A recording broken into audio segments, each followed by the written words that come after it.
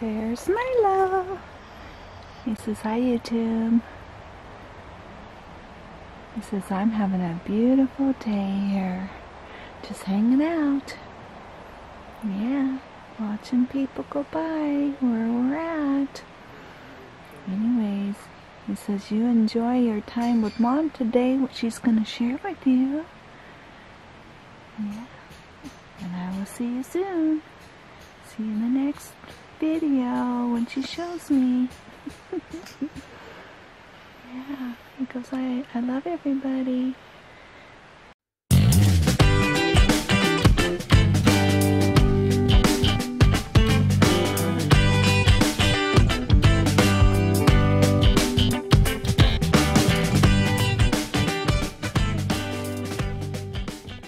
Good day, my friends. I want to share a little story about my ancestry that goes back on my mother's side, because on my mother's side, my mother is from back east, actually my dad too, and my mother's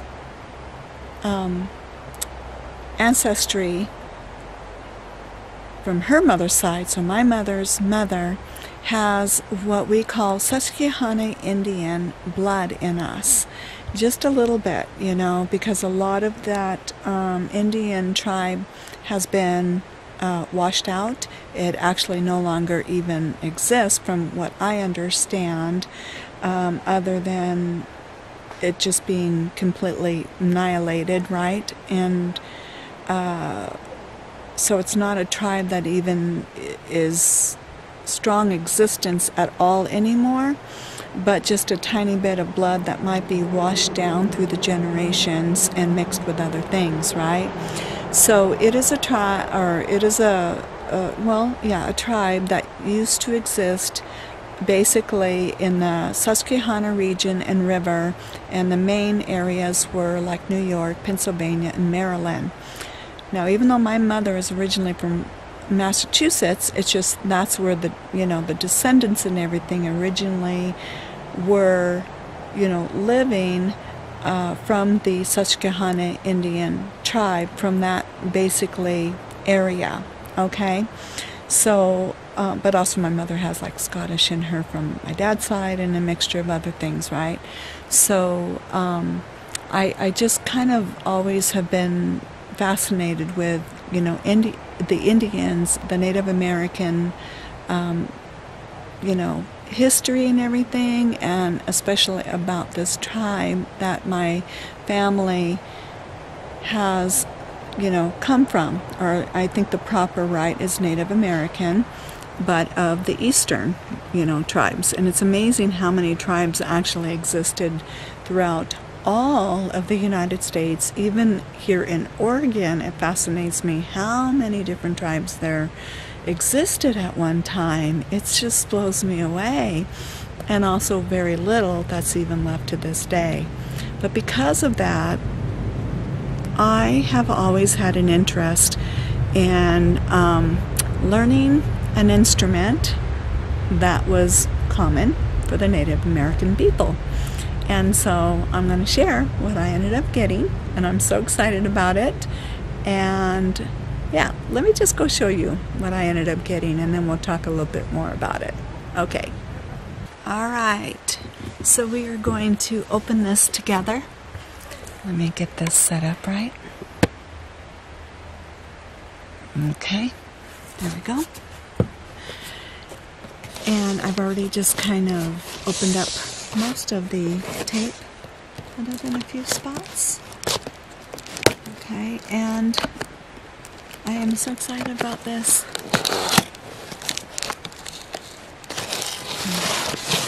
Alright, well, I think I could probably just open it up from here. Alright, so we'll look at that in a second. Okay, let's do that there.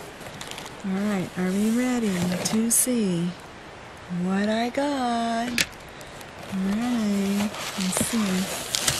I'm so excited. This has been on my heart for a long time. It really has, for many years.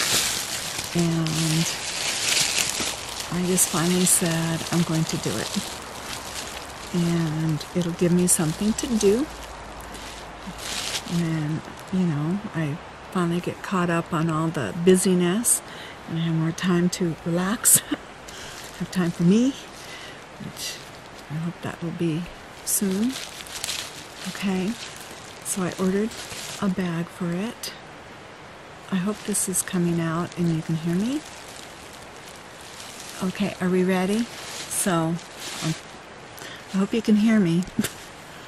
Okay, it is a Native American flute. Isn't that gorgeous and beautiful? I am so excited about getting this.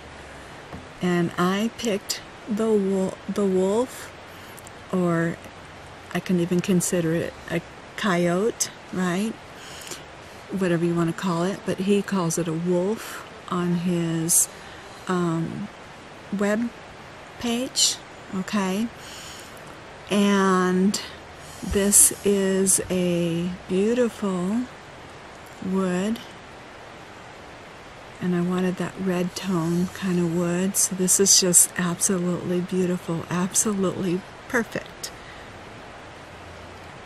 And this is an A minor flute, so you always want to start off with an A minor flute, basically your A chord, because the fingers are closer together and going to be easier for placement. I didn't know that the different flutes have a different chord, okay? So like an F and G and so on. So they recommend the A, and this is the A minor, for new beginners, because when you get into the other, like the G, which the G has a really beautiful sound. I really kind of wanted one, but the flute's going to get longer. Your finger, the placement between the finger holes are going to get longer. So I've been apart between each other, so I've been doing a lot of studying about the flute, okay?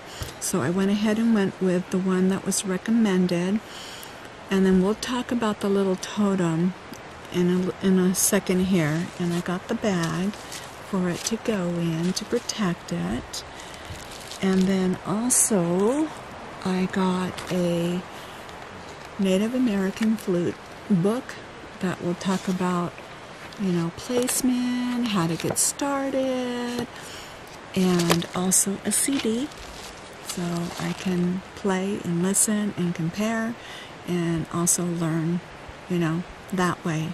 So I'm so excited about this. Yeah, so what do you think? Isn't that gorgeous? I'll bring it up closer. Yeah, look at that. Absolutely. Let me put that, make sure the focus is going to be there. Yeah, isn't that beautiful? Absolutely gorgeous. Yeah, I'm really excited. The color couldn't be more perfect, more beautiful, just more beautiful than I ever anticipated. I'm so excited. Yeah. I just told him I think it's cherry. I told him I wanted the red wood, you know, so whatever was going to give me the red, I believe it's cherry. Yeah. All right, so now I'm going to give you a little story about the little totem, okay? All right.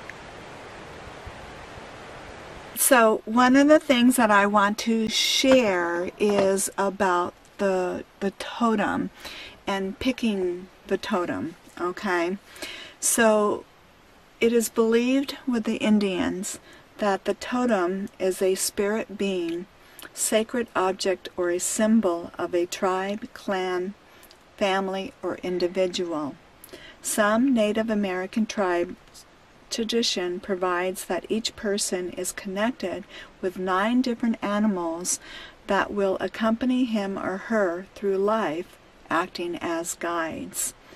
Different animal guides, also called spirit guides and or power animals, come in and out of our lives depending on the direction that we are headed and the tasks that need to be completed along our journey. These tribes' beliefs further explain that a totem animal is one that is with you for life, both in the physical and spiritual world. Though people may identify with different animal guides throughout their lifetimes, it is this one totem animal that acts as a main guardian spirit. With this one animal, a connection is shared either through interest in the animal, characteristic, dreams, or other interaction. The animal guide offers power and wisdom to the individual when they communicate with it, conveying their respect and trust.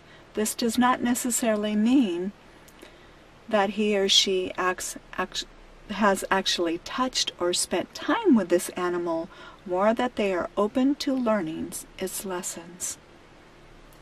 For some, knowing what is their totem animal is almost an innate process. It's as if they're always known. They're drawn to this animal or having a special feeling for the animal's energy. For others, they wonder how to tell what their animal totem is. And then they actually give you some questions of how to figure out if you're wondering what your animal totem is. Okay, I'm going to skip that part, but I'm going to go down to actually two that I am drawn to is the canine, right? Anything in the canine kind of family. I've always been drawn from the time I was a little girl to dogs. They were always my first love, you know, anything with a dog, you know, canine. I wanted to save them all. I became a dog trainer. So with that in mind, I've also been drawn to wolves and coyotes, right? So if you're drawn to the coyote, they're considered to be trickster, intelligence, stealth, wisdom, and folly, innocent, skill. Okay, and then also the wolf. Now he has us listed as a wolf, all right, and I believe that's towards the end here. I think this is fascinating for some of you who might be interested in this. All right, so the wolf it represents loyalty, perseverance, success, intuition, spirit, appetite for freedom, and can be a loner. So that kind of really fits, you know, me and my love for coyotes and especially and the wolves. And I have to share again a story when Kent and I first met and we were camping together and having fires together along the Colorado River. For those that might be new to my channel, we would always be having the fires, and I was so in love with the sound of the coyotes out in the background while we were having our fire. I would get so happy and so excited when I heard that, right? But I kept calling them the wolves, and I was going, the wolves, listen to the wolves, you know, and it became like a little joke between us whenever the coyotes would be, you know, singing in the background and talking. He would go, oh, there's the wolves, you know, and so it just became a little joke every time we were filming. Of saying there's the wolves, you know, and they're really coyotes. But I'm still so drawn to the sound of them and seeing them, and you know, and a couple times I got to see them in Nevada, and yeah, just that especially that first year with Kent, and so I had to get the one with the wolf. Okay, so I'm really excited about that, and that's the little story. And I've just, like I said, with my history of canines and you know, training dogs, and I'm just connected with dogs. I've always had this connection, or with the sound of the wolves in nature, or coyotes, right? So that's why I got that. And then also where I ended up getting the flute, I do want to share, because it is a place in Tucson, Arizona, which I'm drawn to Arizona, so I was really excited to finally narrow down where I wanted to get my flute. And it is definitely made by a Native American made flute is what I also wanted. Okay, so I got it from Laughing Crow Flutes, and I will put a link down below in the description to the website of where I got the flute. And I learned about where to get the flute also from watching Adventure Van Man and meeting Brian at one time and asking him about his flute. And then I wrote it on a piece of paper, forgetting where I put it. And then I remembered he did a video with a Q&A of a lot of questions that people asked. And I went, oh my gosh, I remember that video. And I had to go find that video where he ends up talking again about where he got his flute, because so many people ask him. And I think they also call it Jonah's flute, but technically it's called Laughing Crow Flutes. But I will put a link, like I said, where I got it, in case anybody else is interested in maybe getting one. You'll have that link as well, and you know, just we'll pass on that information.